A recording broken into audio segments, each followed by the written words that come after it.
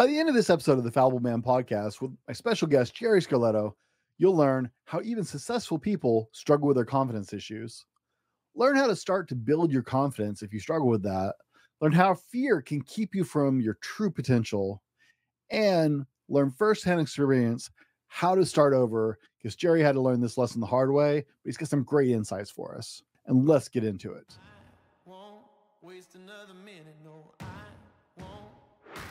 Here's the $1 million question. How do men like us reach our full potential, grow into the men we dream of being, while taking care of our responsibilities, working, being good husbands, fathers, and still take care of ourselves? Well, that's the big question. In this podcast, we'll help you answer those questions and more. My name is Brent, and welcome to the Fallible Man Podcast. Welcome to the Fallible Man Podcast, your home for all things man, husband, and father. Big shout out to Fallible Nation. That's our private community. There's more information about that down in the description of the show notes, whatever platform you're on. And a warm welcome to our first-time listeners. Hey, we know there is a lot out there competing for your attention, so thanks for checking us out and giving us a chance. We really appreciate it, and I'd love to hear what you think of the show. You can catch up with me at The Fallible Man on every social media platform.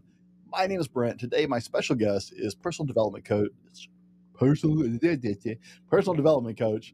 fellow podcaster, Jerry Scarlato. Jerry, welcome to the Fallible Man Podcast. Brent, thanks, brother. I appreciate you having me, and very impressive on that introduction, by the way. You've clearly practiced that a number of times.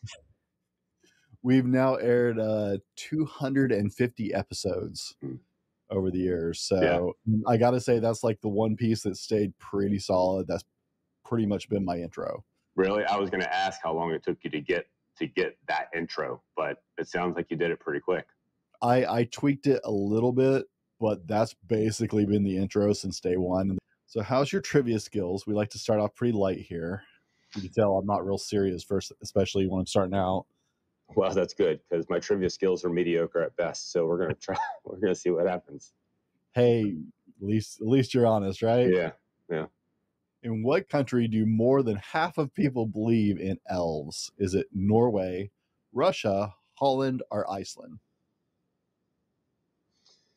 I mean, I want to say Holland, and why that is, just because the name Holland sounds like sounds like a place that could believe in elves. That's the only rationale I can really come up with.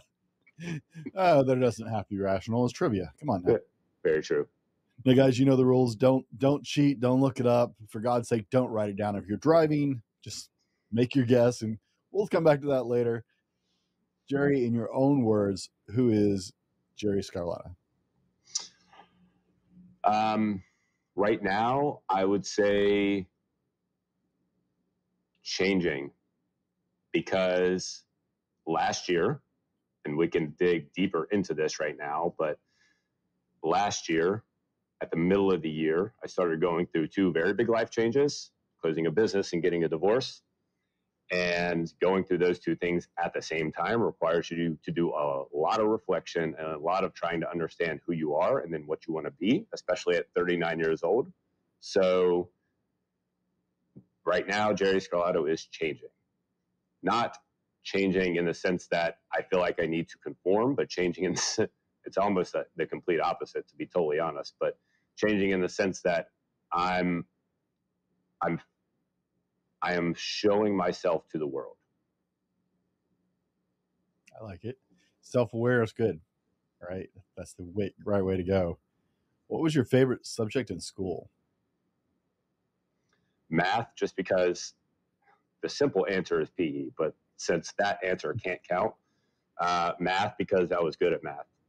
English, I was terrible at. I failed in English in college at least once, maybe twice. My average English grade throughout my high school career and college career was probably a C or so. Math was always, I got, when I was like 10 or 11, maybe, I went to I won a scholarship to like a math and science camp, which is very weird because I ended up being a jock. So I don't know, just seems weird that I went to a science camp and a math camp at 10 or 11 years old. just the dichotomy there. But math was always just something that I was good at, and something that seemed, it just made sense to me. English, for some reason, I don't know what it was. Like, I just never, I think it's because it was always the judgment of the teacher. Of course, like early English, when you're learning grammar and things like that, that's one thing. But once you get to a certain point, you're basically, the teacher's deciding what your grade is, if they like your stuff or not. Like, and I guess I had a problem with that as far as like getting a grade is, but that's how the world is. Like, people like you or they don't. So I don't know. There's something to it. I'm not a big fan of subjective. I like powerlifting competitions. I like watching those, and I like strongman competitions. Yep. Because it's just who did it, right? Yep. Who completed the task the best. I've never been a fan of bodybuilding because it's too subjective to me. Right? You've got a panel of 4 judges, and it really boils down to, what do they like to see, right? Do they really want to see really well developed delts or big striations, right? It all comes down to the personality of the judges and their preferences. It's too subjective. I've seen people like watching at like the Arnold stuff win, and I'm looking at the 2 guys it came down to, and I'm like, no, right? So yeah, I've never been I loved English because I was good at writing. I was super good at BS. Like, I could write a book report on something I had never read, and you would know no idea. But I knew exactly how to write to do that. But yeah, there's a lot of like, I got some papers back. I'm like, I'm sorry, why does the grade look like that? Yeah. That was really good work. Yeah. And they didn't like the subject matter I wrote about. I had a great research paper style or whatever. I had a good research paper that got trashed my freshman year because the teacher didn't approve of the subject. So how does that make you a teacher is my question. Like, that's what I had. Like, how does that make you a teacher? How are you teaching someone to be better when you're judging based on whether or not you like what they're writing about? Like, that's not teaching anybody anything other than be judgmental. So I don't know. If you could have one superpower, what would it be and why?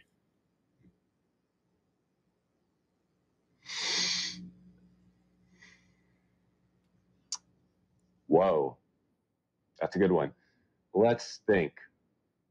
15-year-old me wants to say see through walls, but since I'm not 15 anymore, I'm going to go with honestly, and this is probably a little deeper than what you were expecting or asking for, being able to take pain away. And maybe not physical pain per se, but like, no, here, this one's better. Being able to give people belief in themselves.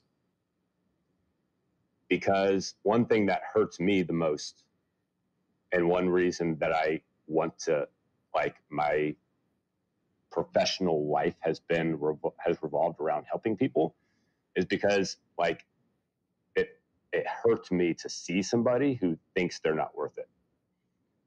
So, like, that belief in and of itself can change your trajectory of your life so much in so many different ways. A lot of my work has been done in health and fitness. And I believe that getting in the weight room, like, that is one of the simplest ways to start to change that trajectory. What you believe you're capable of and who you believe you are. And yeah, it just hurts me to see people sabotage themselves because of the underlying belief that they're not worthy of actually achieving anything greater than what they currently are. Not that the person is a bad person, but their behaviors have gotten them to where they are, and they're capable of more. So it hurts me to watch that, and it hurts me to see that. So that would be the superpower, helping other people, like, giving people the belief that they're capable of more and they're worthy of more. It's original. I've never had that answer. Most people go for the, the fly or, pretty surface level right off the comic book page. So I like it. You've got your own approach. Well, that's why I first said 15-year-old me wants to say I want to be able to see through walls, but every 15-year-old boy wants to be able to see through walls. Yeah. Well, let's be honest there. Yeah. What purchase of $100 or less have you made in the last year that's had the most profound impact on your life?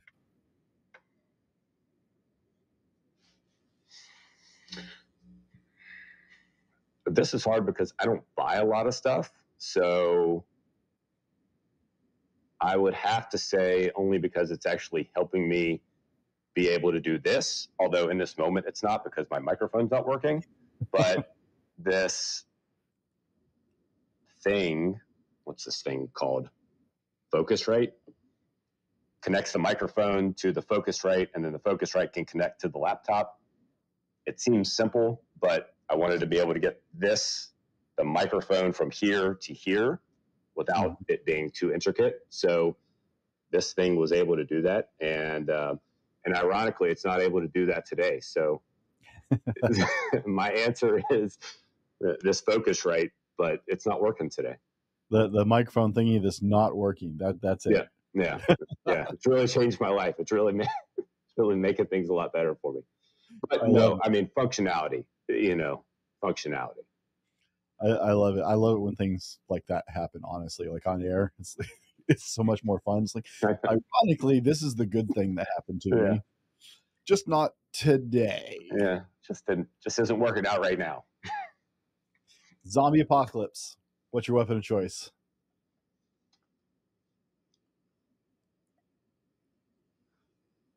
A hatchet. Because I don't think, do bullets kill zombies? Maybe they do. I don't know. I mean, I feel like a hatchet would just get the job done because you can, don't go into that corner of your brain, Jerry, but you can make sure that it's done, right?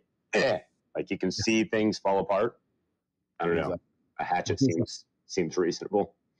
There's permanence. You gotta, with the headshot, right? I've seen enough zombie movies. You gotta hit him just right in the head with the gun, and that's what I feel like.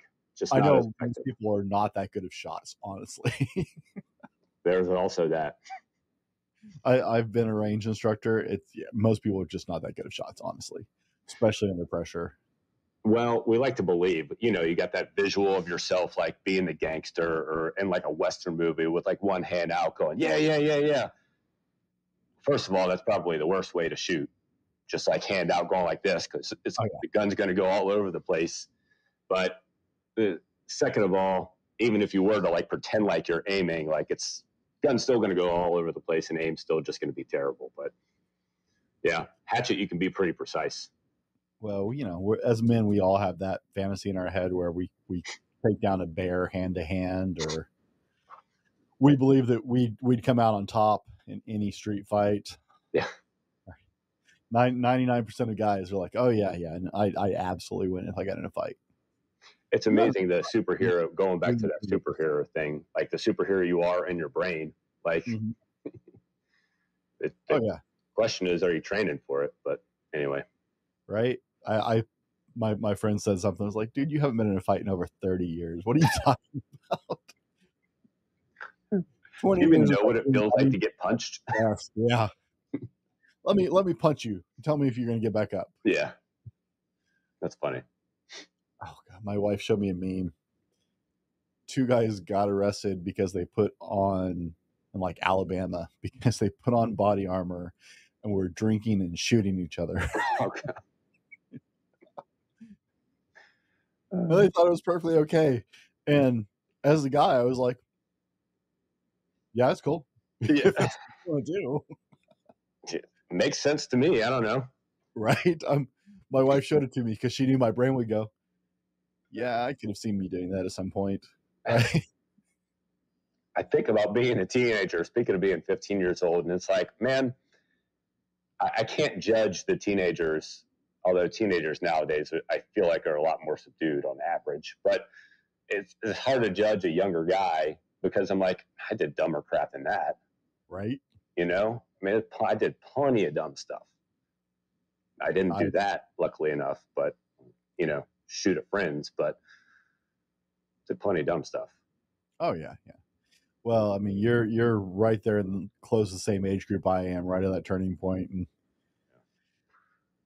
what is one thing that everybody should know about you, Jerry, before we dig in?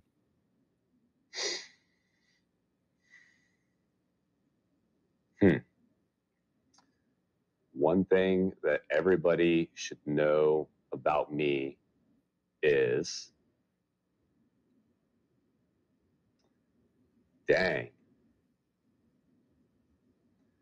is that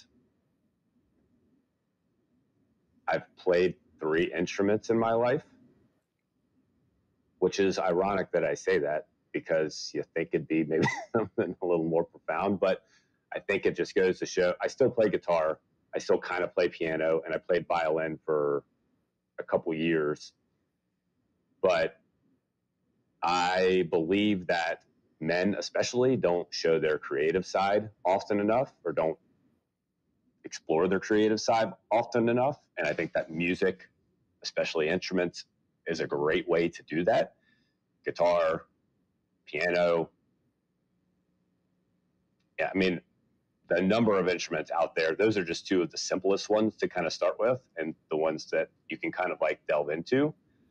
But I think a lot of people think of creativity as like being able to match colors together and to paint a picture and to do all that stuff, which that kind of stuff I am definitely not good at. I still can't color inside the lines. So like, don't ask me to go draw on anything pretty, but everyone has their own level of creativity in them. And so it's figuring out how to teach yourself to let that thrive inside of you instead of holding it back. So, you know, I don't think that most people look at me like I was talking to a guy at the gym last week, and he saw one of my pictures on Instagram of me playing guitar. And he was like, man, I was just surprised to see that. And I was like, why do you say that? He's like, I don't know. You go ask any of these guys in this gym today if they play any instruments, and they'll go, no, that's stupid. Why would I play an instrument? They might, you know, say something obscene about it. But I just think that because of that belief that it's not potentially a feminine thing to do something creative, that you're just holding a lot of things back. So that would be it. Okay. Guys, we've been spending some time just getting to know who Jerry is. In the next part of the show, we're going to dive into self-confidence, potential, and life changes. We're going to roll our sponsor, and we'll be right back with more from Jerry Scarlato. Are you tired of tossing and turning at night, searching for that elusive perfect pillow, or just better bedding in general? Well, look no further.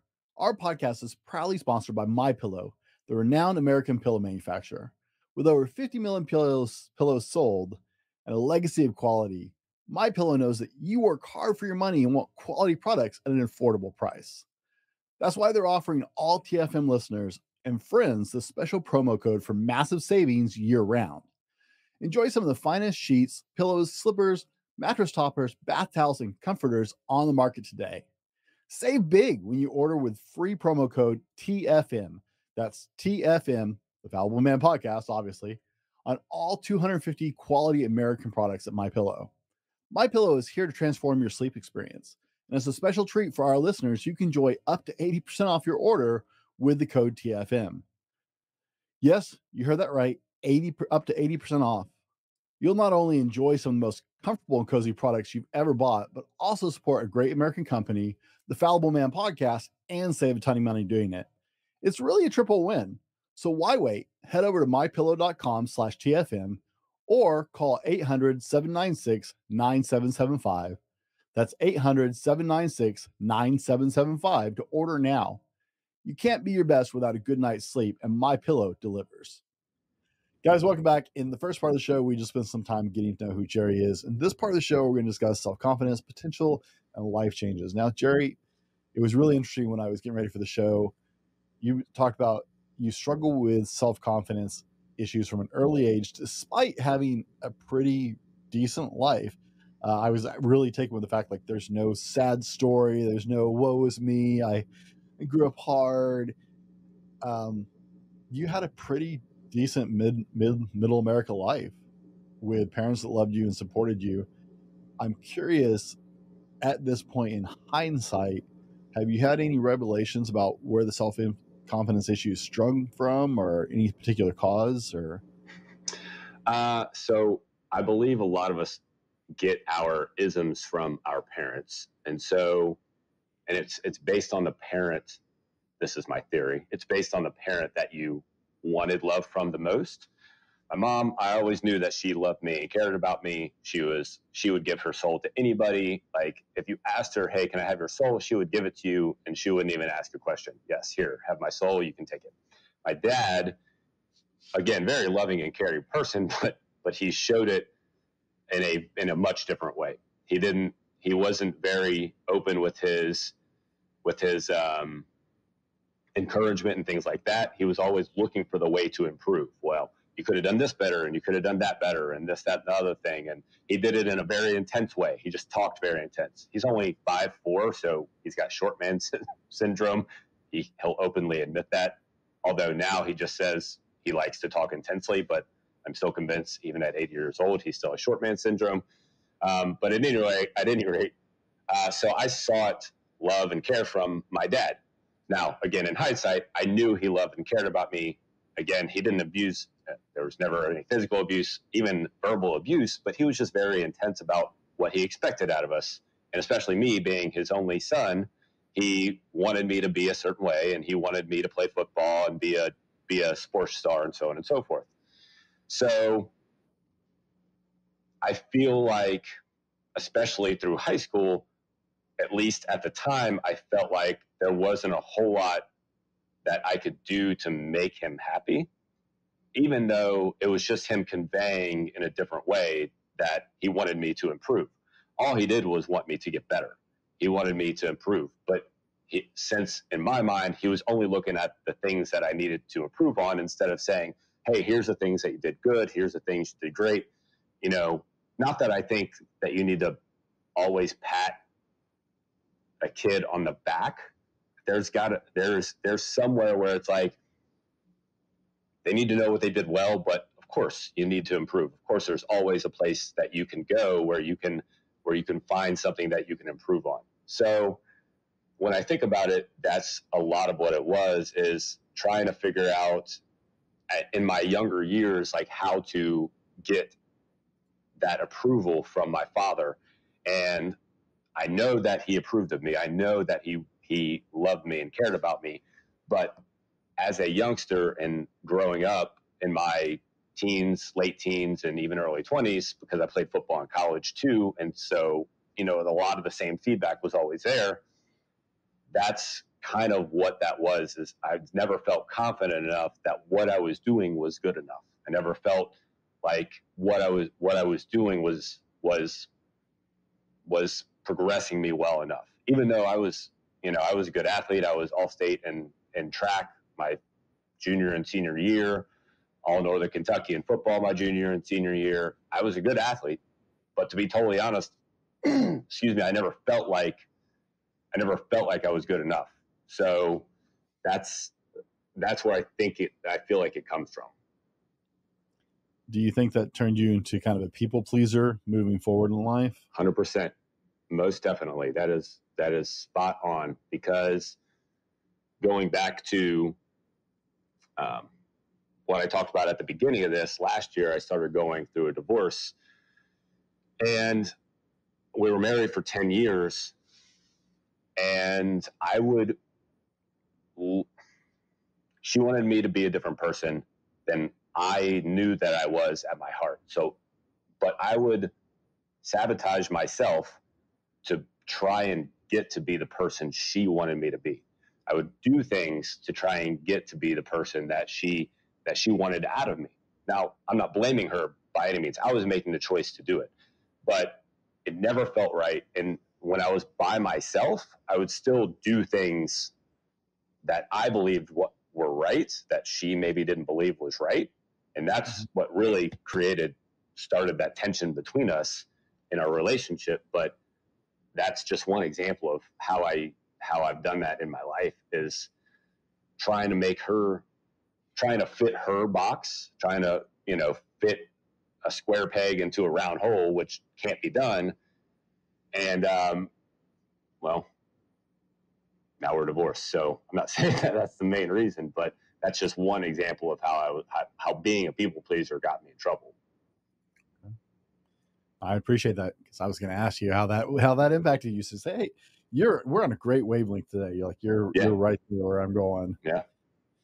So out of curiosity, with that, because I see this with a lot of guys who struggle with self-confidence issues and start to lean into that people pleaser. Did you struggle with feeling like you didn't fit or wanting to social acceptance as well? Was that an issue?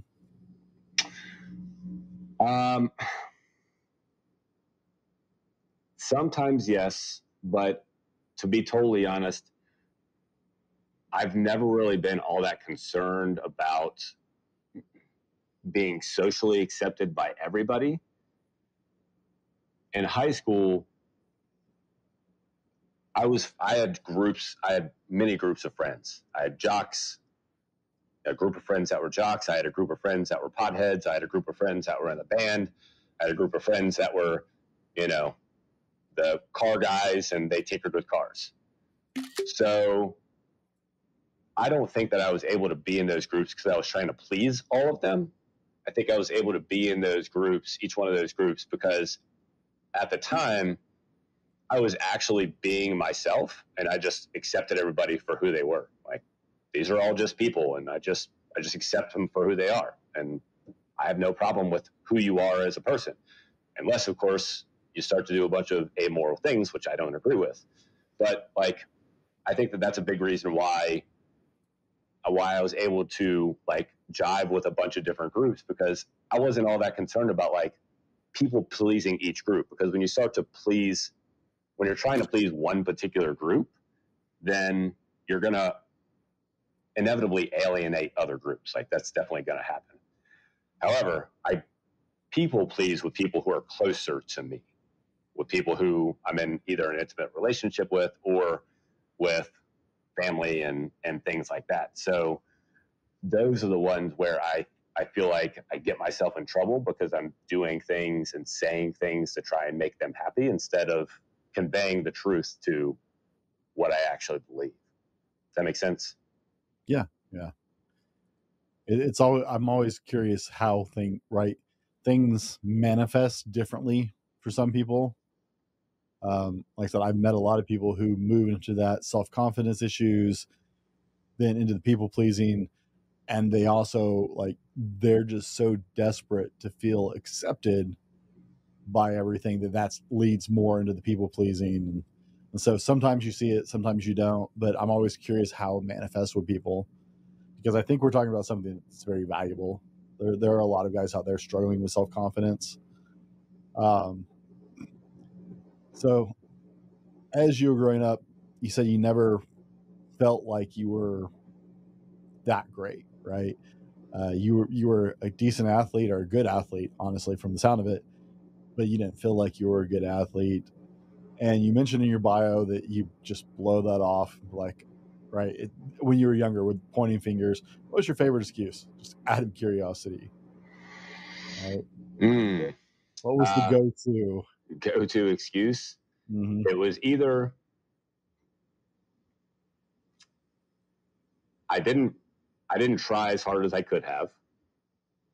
So if I didn't do well in a race or something like that, I would say something along the lines of, well, it's because I didn't try as hard as I could have, either during the race or in practices leading up to the race. So my effort level, I could blame on the outcome. Or it was other people, usually coaches. It's because this coach didn't like me that I didn't get to, I didn't get to start at this game. Or it's because this coach didn't like me that I didn't get to run the race that I wanted to race. So it was either an effort thing. Well, I didn't try hard enough, so of course I didn't do as well as I could have. Or it's because someone who has control didn't put me in the position that I believed at the time would have led me to be successful. Okay. How does that taste in your mouth today? Like dirt. Like dirt, to be totally honest, because the idea, even the idea that you would not give, and here's the thing, sometimes here's the real ironic part. There were probably times where I would not give my effort because I was scared of actually being beat, and I was scared of actually being taken over, if you will. So track was one of my big things. And there was one time where we had a race off because we were trying to figure out who was going to be the last leg of the 4x4. For those of you who don't know what a 4x4 is, it's a 400-meter relay where 4 guys run 400 meters and they're handing off the baton. So we were trying to figure out who was going to be the last leg. And I was in the race, and there were, I think, 2 other guys in the race. So during that race, I didn't, and this hurts me to say this out loud, but during that race, I did not give my all, and I didn't win the race because I was actually scared of, if I did try, that I would actually get beat. So instead, I controlled whether or not I got beat. I just went ahead and let myself get beat instead of actually putting the effort in. Now, the idea of that today hurts and cringes whenever I think about that idea. Whenever I even say those words out loud, it's like chalk. It's like nails on a chalkboard. It's like that kind of feeling, because I don't believe today that there is any circumstance that anybody should be held back by. Not to say that everyone has different circumstances and everyone has different things to overcome, because certainly some people have further to go than other people, and some people's circumstances are, quote, easier or harder than other people's. That is a fact, most definitely. The question is, what can you actually do about it? And you can always put in the full effort, no matter where the circumstance is. You can always put in the full effort. So having that belief today, thinking about, I wouldn't be who I am today and have the beliefs I am today if I had not gone through that at some point. So I'm not saying that I regret that, or that, I would go back and change that, but it is like nails on a chalkboard whenever I think about it and whenever I say that. It's that hindsight. As you age, you look back at some of it and it's like, I used to do that. That's bad, right? And you're just like, I can't believe it. And it's all part of the learning curve. But I was curious how that felt at this point. Now, I'm curious, what was the turning point? At some point, and you said in your bio, it was about 39, you had all these realizations. What was the turning point with the self-confidence issue where it just clicked and you went, you know what? No, I'm not going to do this. Well, so I'm a methodical thinker, if that's a way to put it. I think internally and I process internally. So it was probably more of a think through process and then action process. The action was the moment where I was like, no, it's time to actually start to change this. Because to be totally honest, today, there's still plenty of areas where I'm like, I'm not confident that, like, I'll give you an example. I'm completely starting almost from scratch. I closed a business last year. I got divorced last year. And now I'm starting a business online. My business before was brick and mortar. Now I'm starting a business online and moving forward, which is a completely different kind of realm. So in making that transition, I'm confident that I can do the work and make the steps and do the actions that need to be done. I'm not confident that I'm going to be able to achieve the things that I want to achieve. So I have to focus my efforts on doing the work and building confidence and building the belief around the daily tasks. I can do today's tasks, and that's what I can do. Whether or not I achieve the ultimate outcome will only happen if I do what I can do today. But to go back to the internal processing, probably a couple of years ago at this point, I started feeling and thinking internally about how my relationship at the time was and how it felt like things just weren't right. And things at the gym, I owned a fitness studio also for 10 years, ironically. Things at the gym were fine and they were okay, but things in my relationship just for a couple of years had just not felt right. They felt like things weren't lining up. Like I said, it felt like there was a square peg trying to fit into a round hole, and it just didn't line up. So over the course of a couple of years, I kept like processing and thinking, and is this the way that this is supposed to be? And I just don't feel like things are right for me, and I don't feel confident about how things are going, both in my relationship and in my career, and are they playing off of each other? And then finally, we got to a point in our relationship last year where I just made a decision, and our separation was based around my personal decision mostly. We both had kind of these feelings, but I'm the one that kind of started things. And it was based around my decision that I'm not going to continue to live what I felt like was a lie, where on one side I was trying to people please and become a person that she wanted me to become, in which case I did not feel confident in that at all. And on the other case, I knew that I was something different, in which case I felt like I could be confident in who I believed that I actually was. So that divorce process started.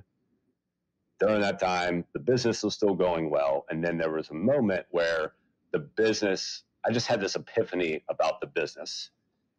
And it was almost like this epiphany of like, I feel like I could do and expand my horizons more if I break myself off from what's going on in my life and just completely change and shift. So it's almost like when I decided that I was going to shift and become the person I was going to become, in which case I would feel confident in, I cut everything off and then just shift it, like turn the other direction and then just went at it. So it was a long process of internal thinking to then make a choice and do it and turn and move forward. If that makes sense. It does. It does. I was reorganizing your questions. Sorry. I take notes while I'm talking to people because it's like, oh, he said this. I want to go there. Right. All those good things. Guys, we've been discussing self-confidence and potential and life changes. And it's obvious Jerry's got a lot that he's been going on the last couple of years with. And in the next part of the show, he's going to help us with the concepts of starting over and more. Like there's more, like so much more to this conversation. So we're going to roll to our sponsor and we'll be right back with more from Jerry Scarlato. Struggling to catch quality Z's at night? It's time to change that narrative. Sleep isn't just a luxury. It's the crucial component for your overall well-being. From managing your weight to boosting muscle growth, reducing stress, and even enhancing your daily performance, sleep plays a vital role. Are you ready to level up your sleep game, get a better night's sleep overall? Then look no further than ghostbed.com. Join me in experiencing the difference with GhostBed. It's been a game changer for my sleep routine over the years. That's why here at the Fallible Man podcast, we're honored to partner with our sponsor, ghostbed.com, to bring you this discount. So head to ghostbed.com, unlock a sweet 30% discount on your order using the code FALLIBLE. Don't wait any longer to upgrade your sleep quality. Let's make tonight the start of a better sleep and a better days ahead. Now, let's dive back into the show. Guys, welcome back. In the last part of the show, we spent some time talking about confidence and potential and life changes. In this part of the show, we're going to dive into starting over, which is a terrifying concept for a lot of us. I'm 44. I sure as hell don't want to start over on things in my life, but I unfortunately had done that several times. And Jerry is at a turning point in his life where he's facing that. Before we dive straight down that rabbit hole, I do want to ask, there are a lot of men out there who struggle with their self-confidence. Do you have any suggestions, since you've been changing this over in your own life? Do you have any suggestions on how they can start to change that internal conversation for themselves?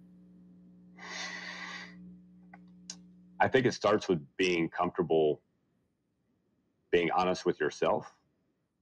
There's a quote that I love and I think about every day from a psychologist named Carl Jung. Unless you make the unconscious conscious, it will dictate your life and you will call it fate. I believe unless you are honest with yourself about who you are, about what you're doing, and if it's bringing fulfillment in your life, but in what you believe about yourself and what things you could potentially improve about yourself, unless you're being honest about those things, then confidence is, you can't just convince yourself into confidence. You can't just tell yourself to be confident. If you're the kind of person who, if you have covered up the belief that you need to lose weight, for instance, if you've been told, or you just known for a long time that I need to do something about my health, or I need to do something about, the structure of my body, but you just keep covering it up and you keep telling yourself something different, or you buy yourself different clothes to make yourself look different, or you distract yourself with social media or whatever, you're not going to tell yourself into confidence. You're not going to convince yourself into, oh, I'm going to go ahead and be confident, even though there's this underlying subconscious that knows that you need to get your health under control. That's just a perfect example, because so many men don't have their health under control. So being honest with yourself about what you need to change, and then actually starting to make small steps to change it, that's actually what builds confidence. You don't convince yourself into it. You don't just tell yourself, well, I'm just going to be confident. Even if I don't actually enjoy what I'm doing, or even if I'm not bringing my full intention to work, or even if I'm not completely, happy with how my health and fitness is, I'm going to go ahead and be confident. It's unrealistic to think that way. You actually have to start taking steps to do it, and not trying to attach yourself to the outcome of the thing, but attaching yourself to taking the steps and building confidence and taking the steps and becoming the kind of person who takes the steps. Now, there's a whole rabbit hole to go down when it comes to actually taking the steps, but that's where building confidence actually comes. It's in knowing that you're the kind of person that will take the steps and follow through with your word and build the best version of yourself that you believe that you can be. Thank you for that. I've had so many people are like, oh, well, I've got this mantra and it's not making you more confident, dude. That stuff drives me nuts. And to be totally honest, like in my early 20s, like I tried that kind of stuff. I've tried things about, manifestation and this, that, and the other thing. And there's little bits and pieces that you can pull from different areas that work and make sense. But like mantras and sayings and this, that, and the other thing, like all it is like you gotta actually start doing it. You can't just tell yourself that you're fit and in shape, but you're not actually fit and in shape. Oh, I'm as healthy as I'm going to be. Well, no. Like, you can't tell yourself that. That's not the way that it's going to be. You actually have to start to do it, because your subconscious mind knows and understands. Whether or not you can tell it whatever you want to tell it, your subconscious mind knows what's happening. Like, it knows the truth. So once you start taking the steps, that's when your subconscious mind goes, oh, okay, so this is real. I like it. I've been told I don't talk in enough catchphrases. I laugh so hard. I see people who talk about personal development. They got all these catchy phrases and they're easy to memorize and repeat. It's like, oh, okay, yeah, I need to talk more catchphrases, right? It just feels icky sometimes, man. It's like, right? I know the intentions are good, right? You can't overlook the intentions, but at the same time, it's like you see it and you're like, oh man, it's just like you want to wipe it off of you. I don't know. Right? I feel dirty. I do. Yeah. It's funny. I get that people want something they can latch onto Mm-hmm. and repeat to themselves. I've met a couple of personal development guys who just, I swear to God, everything they say is a catchphrase. Like that is their whole dialogue. And I'm like, can we stop? Can we stop? I can't do it. I don't feel like, for me, that's not authentic as a person, as a personal development guy. And so, yeah, I just feel yucky when people throw that out there all the time. Like, I'm sure there's a point to having a good like slogan, but the constant catchphrases I hear over and over again in the personal development industry just, yeah, no, I'm grossed out entirely. I am totally with you. And like I said, to be totally honest, like I've been down that road in my early 20s. I tried that kind of thing. I watched a video of myself. I was probably, it was early 20s. And I'm sitting here watching the video and I'm like, who is this person? Like, what am I doing? Like, that's exactly what I do. I'm like, I need to go take a shower. I don't know what in the world I just watched, but that was not cringe. Yeah, cringe. It didn't feel, it's not like it was bad in the, oh, that looks bad, but it's like, it felt fake. It felt, and I'm like, oh man, I was trying too hard. Like, that's exactly what it was. Catchphrases and this, that, and the other thing. Like, just do the work, you know? I laughed so hard. I actually had a reviewer be like, when he stops the persona and, just becomes real, the show's going to be great because he's got a real good foundation. But I feel like it's so fake. This persona he puts on. It's like, you have no idea. You don't know me, because that just the idea of putting on a persona just makes me, so it cracked me up. Like, that's one of those reviews, and I left it up. Right, I don't take that in reviews, but it just cracked me up because I like texted it to a couple friends, and I got all these like rolling on the floor emojis and crap back from my friends. It's like, oh God, what they don't know. This is the kind of obnoxious you are all the time, Brent. Yes, it is. That's me. You hit this hard reset at 39. You walked away from business. You decided to get out of your marriage and change up there. Were there any fears that almost kept you from pulling the trigger on that, or did the possibilities outweigh the fears? The possibilities had to outweigh the fears. Otherwise, I wouldn't have followed through with it, to be totally honest. So one of the things in business, I have never had a big problem doing what needs to be done. Like, my dad was an entrepreneur, and I watched him do what was necessary in order to make his businesses succeed. Now, he did some things that I wouldn't do myself, but that's another story. At any rate, I would have I've never had a problem. Like, if I need to go live in a van down by the river, which, if you understand that quote, you are a very good person.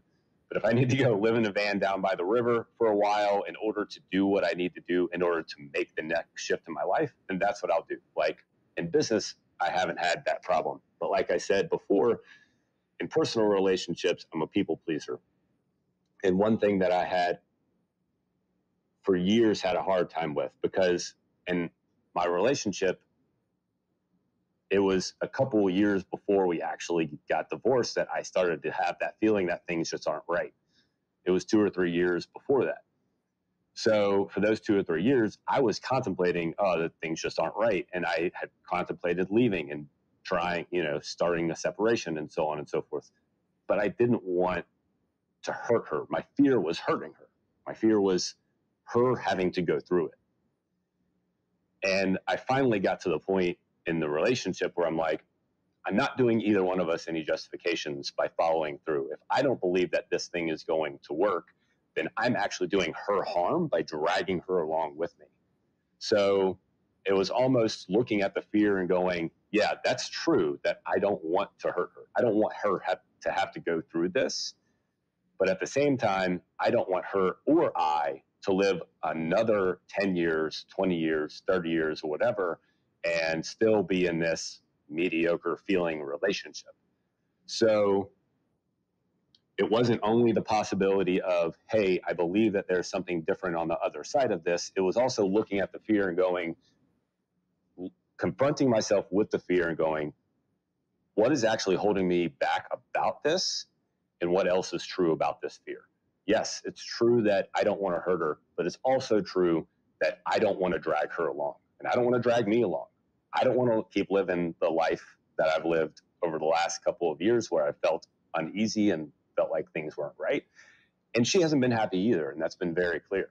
So at some point, it's either make a decision or this is going to continue to move on. Now, there's things we could have done. Of course, we kind of tried a few things here and there as far as counseling and things like that goes. But at any rate, like, that's kind of the pool that I had in my mind, was confronting the fear, recognizing the fear, staring at it, and trying not to be pulled back toward the direction of comfort, because protecting her was my comfort. Making sure that she wouldn't be hurt and wouldn't have to go through that was my comfort. But that was also going to be my and her long-term misery. So I had to overcome that feeling and that pull. Now, you say that there are two keys that are necessary to effectively start over. So let's talk about those for a little while.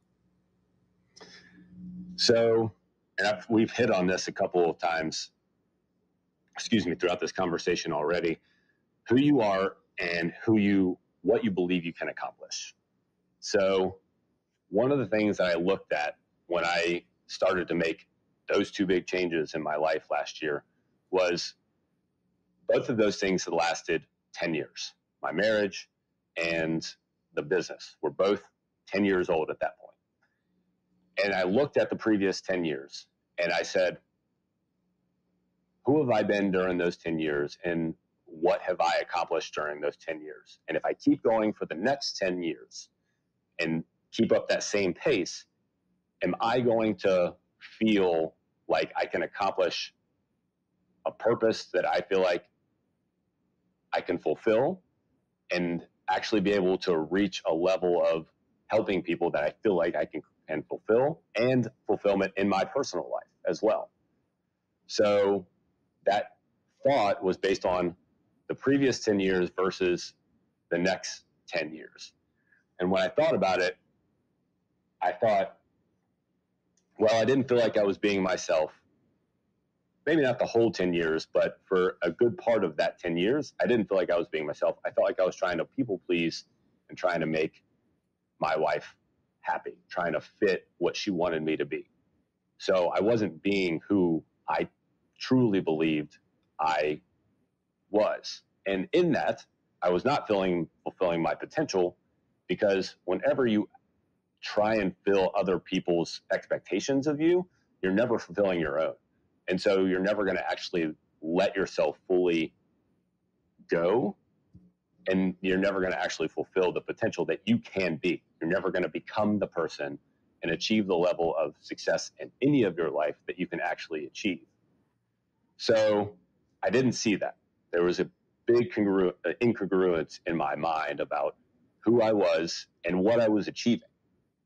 So when I made that decision, I'm like, okay, I'm cutting ties. And when I move forward, I need to make sure that I am being purposeful about showing the world who I am, about not holding back and not trying to fulfill anybody else's expectations of who I am. And as I do that, I will start to see what is actually achievable. I'll start to show myself what is actually achievable, because you don't know what's actually achievable because you're so caught up in your own head about where you are today, instead of taking the actions that are necessary to get you to where you want to go. You're so concerned about, well, here's where I am today and here's where I want to go. And there's this huge gap between the two, instead of going, okay, here's where I am today. And today, here's what I can do to get here. Here's what I can do today to get here. But in order to do that, I need to be me, and I need to make sure that I'm fulfilling it through my expectations and not fulfilling other people's expectations of me. Now, at the beginning of the show, you said that math was your favorite subject. And a big part of it was you were good at math. It made sense. You excelled at it. On the other side of this conversation, as we're coming across to this side of it, contrast how it feels for you now to be doing something that you believe you're aligned with, that you believe you're good at, that you believe you're supposed to be doing in your life. It feels effortless, which is ironic because a lot of people look at people who own a business or people who do things for themselves and they go, well, that must be nice because blah, blah, blah, but I have to live this life. I have to live this job, and that's what I have to do. But that's hard. Like, living a life that is not your life is tough. Going to a 9-to-5 job that you don't bring some purpose to, not that everyone can't do, it's unrealistic maybe to think that, well, just do whatever you feel purposeful about. Like, okay, but you can bring purpose to your job. You can find some purpose in it. You can find some way to bring more of yourself to it. So, but whenever you do that, it feels much more effortless. Like, it just feels easy. Not that it's easy. It's not easy. Don't get me wrong. But it feels easy, if that makes any sense. Like, it just feels effortless. Like, you and I have talked off camera a little bit about podcasting and so on, and how it just feels like, it's like the moment that it feels hard and the moment that it's not enjoyable, that's the moment that I'm going to stop doing it. Because then it just feels like, I don't know, it's not part of me anymore. But whenever you're doing something that feels purposeful to you, it just feels effortless. Okay. Now, guys, if you're getting something out of this, if this conversation is registering with you, be sure and do all that good social media nonsense that I hate. Click the like button, blah, blah, blah, blah, blah. Comment on whatever freaking platform. Leave us a review there. I did the good social media plug that I'm supposed to do. I hate that part of the show. Everybody knows it. Now, Jerry, what are the first 3 steps our listeners can take from this conversation to start making positive changes in their life? Step 1, I'll go back to this. I just said it a second ago. Speaking of those sayings that we're talking about, unless you make the unconscious conscious, it will dictate your life and you will call it fate. So step 1 is confronting the things that you are not happy about in your life. Because most people, we don't like feeling unhappy. So we ignore the things that make us feel unhappy. Since health and fitness has been my career, that's the example I usually go back to. Most people, when it comes to their health, they cover it up in some way. If they're overweight, they just buy bigger clothes. They don't look in a mirror, whatever the thing is. Just because you're denying it doesn't mean that it's not still a fact. If it needs to happen, confront it. Confront it and show yourself to yourself. This is what needs to happen. So you have to start by accepting the things that you're denying. Once you start to do that, then you can make a change. So step 1, you have to accept what you're denying. You have to confront yourself with the things that you're trying to ignore. Number 2, once you've accepted it, once you've recognized it and you've quit denying it, number 2, you have to take action on it. It makes perfect sense, but you have to start doing something about it.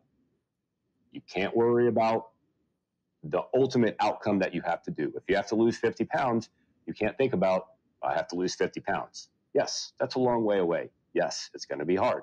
Yes, it's going to be challenging. But you can start something today in order to do that. You can start some step today in order to do that. And then once today's gone and tomorrow shows up, there's something you can do tomorrow. But all you have to do is focus on what you can do today. So Start by accepting, then move to finding one thing that you can do, one action. Doesn't matter what it is, choose something. Choose and decide. I love decide. The word comes from decidere, which I believe is how it's pronounced in Latin, Decidere, which literally means to cut off. So when you decide, you are cutting off other options. So decide on a plan of action, decide on something to do, and start to do it. And then step 3, I'm laughing because it's simple and people think that it's so confusing. Step 3 is just keep going. Just keep showing up. Keep doing that thing until it quits working. Once it quits working, find something else to do and then do it. And those are literally like, that's, if you do that and you iterate that over and over and over again, you'll be a different person in 12 months than you are today. And there's no question about that. Start by accepting yourself, pick one action to do that over time, and repeat. I like it. I like it. What's next for Jerry Scarlato?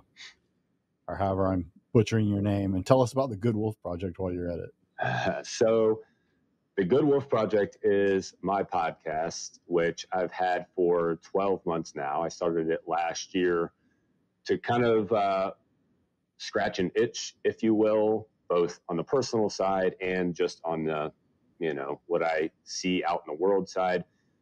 Health and fitness is an area that so many people need help in, which is ironic because, again, the health and fitness industry is freaking gigantic. People spend absurd amounts of money on their health and fitness. And yet we are as overweight and obese and unhealthy and unfit as we've ever been. So Good Wolf Project is to help people find the best version of themselves, not only through health and fitness, but also through shifting your mindset, changing who you believe about what you believe about yourself and what you believe you're capable of achieving. So my goal is grow that as much as I can. And then on top of that, here in the next couple of months, I'll be launching the Good Wolf Academy, which will be my coaching platform, where I'll be coaching people in how to build their health and fitness, build a mindset, figure out who they are, and then expand who you believe what you believe you're capable of. Don't let anybody tell you you should do it differently. I was told by a professional video coach, like 3 months into my podcast, that my show would never grow, that I would never succeed because I'm not niche enough. Right? You hear that in our industry a lot. Niche down, right? Yeah. The problem is a whole person isn't that simple. And when you start trying to change your life, you don't just change your fitness. You don't just change your overall health. You don't just change your knowledge base or your personal development habits. It's a holistic thing to do, guys. To grow, you are so multifaceted. You are so much deeper than people want to give men credit for. And so it all works together. It's symbiotic. And so you can't stick your finger in this hole to fix it and think it's going to fix every other hole in the dam. So I love that you're sticking with both your health and wellness work and in the personal development work, because it's all part of the same thing. 100%. Just like what people try and tell you. Now, Jerry, where's the best place for people to connect with you? Right now it's on Instagram at Jerry Scarlato. All right, guys. And as always, we'll have Jerry's connection points down in the show notes, in the description, whatever platform you're listening to this on or happen to be watching this on, you'll be able to find it there. We'll make sure you guys can connect. And we all know you're so freaking worried about where half the people actually believe in elves, which I thought was just a funny question. Anyways, when I found this on the internet, I just looked these up on the internet. I do check them when I can, because I checked one the other. Well, I checked one the other day. It was a question about what band recorded something, and the band wasn't even part of the list. Jeez. Like, I actually looked up the song and was like, the band who recorded this isn't even in this list of multiple choice. But the country in which more than half people actually believe in elves, you guessed, Holland, the answer is Iceland. Apparently they believe in elves in Iceland. And hey, wouldn't that just be kind of cool? Now, Jerry, wrap us out. If our listeners heard nothing else in this entire congregation, they heard me not be able to talk. If our listeners heard nothing else in the entire breadth of this conversation, because we've covered a lot of important topics here, what is the one thing you want them to hear today? It would go back to the superpower that I would have if I had a superpower. It would be to give everybody the belief in themselves that they can achieve more than what they're currently achieving. The belief in themselves that they are worth putting the effort in, that they are worth the value, they are worth the sacrifice, they are worth the time it's going to take, they are worth the effort it's going to take. That's the one thing that I would say, and the one thing that I wish everyone would be able to believe more of in themselves, that they are worth the effort and they are worth the sacrifice. Awesome. Guys, for myself and Jerry, thanks for hanging out with us today and being part of the conversation. As always, be better tomorrow because of what you do today, and we'll see you on the next one. This has been the Fallible Man Podcast, your home for everything man, husband, and father. Be sure to subscribe so you don't miss a show. Head over to www.thefallibleman.com for more content and get your own Fallible Man gear.